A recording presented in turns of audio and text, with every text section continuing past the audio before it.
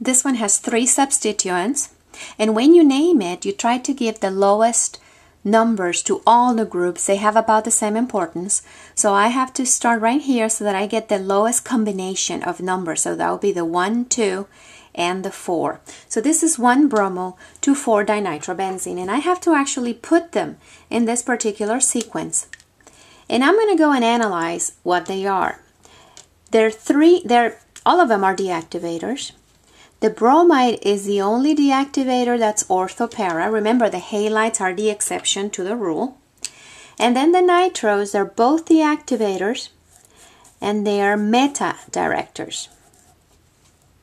Now, if you notice, the nitros are meta, so if I have one, I could add the second nitro on the meta position, but the nitros are orthopara to the bromide. And I'm going to take advantage of that, because I'm going to start with the bromo on the ring. Actually, I'm going to start with benzene. Let's start with benzene and let's practice how we put the bromo on the ring. So we take bromide and we use iron tribromide.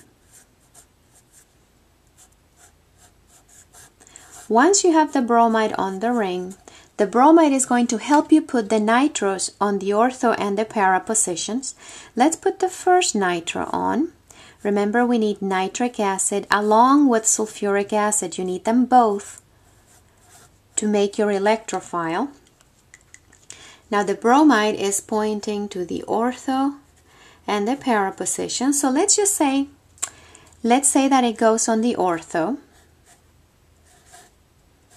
It could go on the para, and we're going to get the exact same result. Now when we analyze this compound right here, the bromide again, it's activating the ortho and the para position. So this one and the para is right here. And now you have a nitro on the ring, and the nitro is a meta activator. So it's activating this meta position and this meta over here.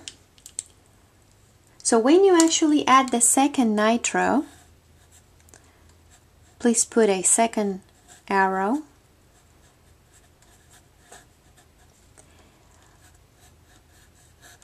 We can get them both, but I'm going to bet that this position over here, this meta at the bottom, is more open than the other one. So this will be the major product. We will, however, get the other one in which we have the nitro on the ortho position to the bromide.